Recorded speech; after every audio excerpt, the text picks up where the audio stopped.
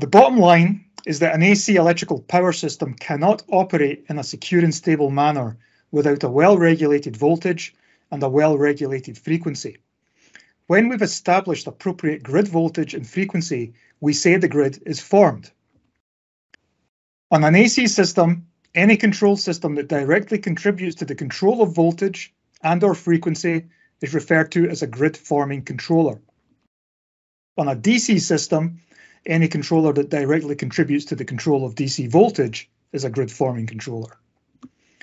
Droop control, which I will summarize in a moment, is a form of grid-forming control, which has the added benefits of facilitating effective power sharing between generation units. Here is the basic architecture for droop control in an AC system. For frequency droop, we offset the frequency reference by subtracting active power multiplied by a droop value. For voltage droop, we offset the voltage reference by subtracting reactive power multiplied by a droop value. The frequency droop curve tells us what the system frequency is for any active power loading condition.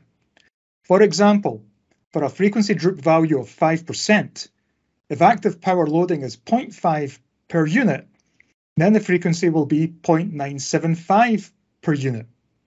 The gradient of the droop curve is the droop value. The voltage droop curve tells us what the system voltage is for any reactive power loading condition.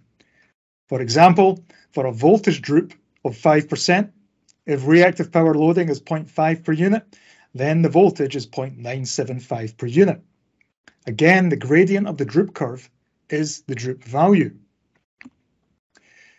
If we have two sources, we can plot both frequency droop curves together to establish the active power loading at any frequency level. Note that regardless of loading, the power share ratio remains the same.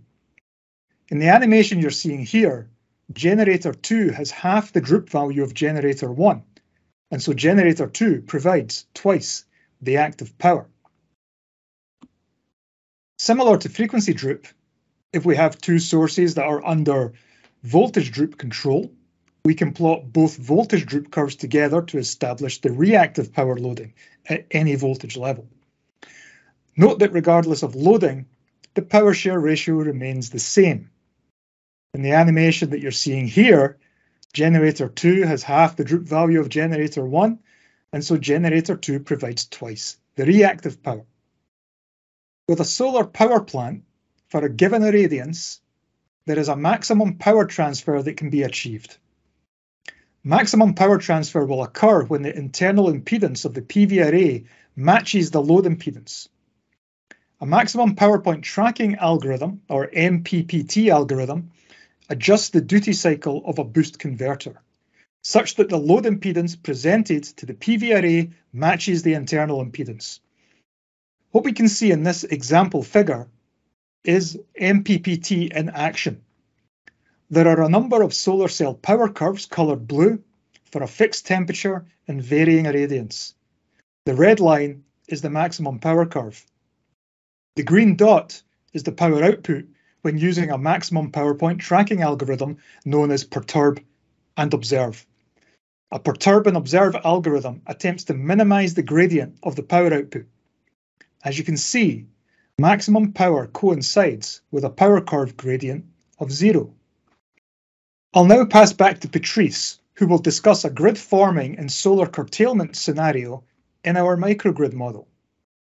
Okay, in this scenario, the microgrid is islanded and the battery energy storage system operates in grid forming mode. It means that it directly controls voltage and frequency. To run the scenario in the model, we double-click on Test Param block and select Test number 3 from the drop-down list before we simulate the model. Here we can see the simulation result for various power flows in the system. At 0.5 seconds, the microgrid is islanded and the BESS control switches to grid forming mode. At 1.5 seconds, a load shed occurs. And because we are still under MPPT control for the solar plant, the battery must absorb the excess solar power. At 2.5 seconds, the solar power controller is switched to curtailment mode, at which point the solar power is reduced to match the new loading condition and battery active power returns to 0. On the left, we can see how the duty cycle changed from MPPT mode to curtailment mode. Note that during curtailment, the duty cycle does not need to hunt for the maximum power point, and so we don't see the fluctuation in duty cycle that are evident in the MPPT mode. On the right, we see the PV voltage and current. Note that AC voltage rises and the DC current reduces during curtailment.